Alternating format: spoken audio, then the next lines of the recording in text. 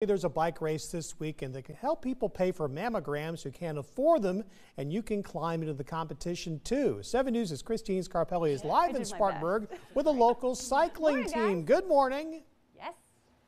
Yes, get ready. Start stretching now, Fred. You may need to warm up a little bit for this ride. Yeah, you got a choice, 25 or 45 miles.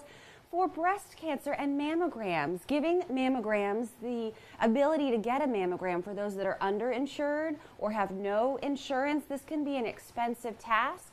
We've got the Jens this morning, Jen Weaver, Jen Britninski here, Beard and Josie cycling team. You guys raising, I think, awareness for sure this morning, but also money this weekend.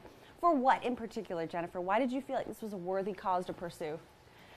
Absolutely. I actually have some friends who have had breast cancer and were diagnosed through mammograms. And so mammograms actually saved their lives. One friend of mine, very active triathlete. So none of us are immune to breast cancer. Approximately 1 in 8 women will get breast cancer in their lifetime. That's a huge number. Many of us know more than 8 women. So this is something that's really going to affect all of you viewers. Take a look at some images though. This is really approachable. Last year I did it, so you might see me in one of these photos. But you guys make it fun, you make it easy. What will Saturday look like? Well, you can arrive for registration as early as 7:30 if you're not pre-registered. The ride will roll out from Holston Creek Park. It's not too far. No, very close in Inman at 9 o'clock. You'll see lots of ladies in pink. We have lunch afterwards for everyone. That's a huge plus, by the way. The lunch was awesome last year. It was very much worth it, right? Yeah. And then at the park, you're also learning more about the cause, right? You're able to ask some questions of maybe you guys or those that have been through the breast cancer process. Or if you're a family member watching this morning, maybe you're just looking for a little support. Maybe you're looking for a couple friends.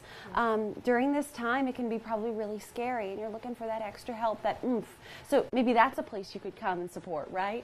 Absolutely. We do have some representatives from Beard and Josie will be out there with brochures, answering questions, giving hugs if anyone needs it. I'll take a hug.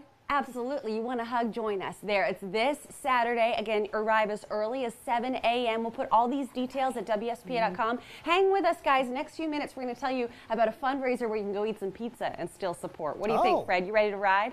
I would think so. You handle the riding. I know you're a serious cyclist, and I'll go straight to the pizza. Thank you, Christine. Next on 7 News.